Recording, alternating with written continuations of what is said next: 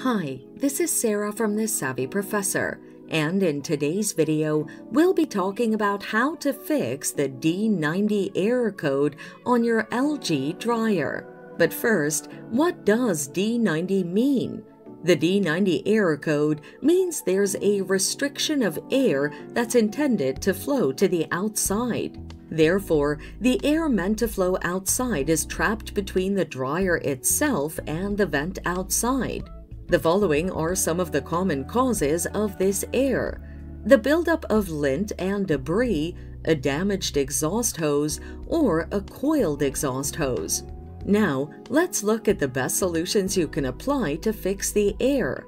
Clean the lint or debris buildup.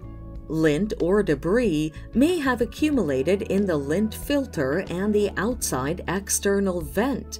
Take out the lint filter, remove any lint, and run it under warm soapy water. Remove any lint or debris from the outside vent to allow airflow. Inspect the exhaust hose. Check that the hose has no holes or other damage that may restrict airflow outside.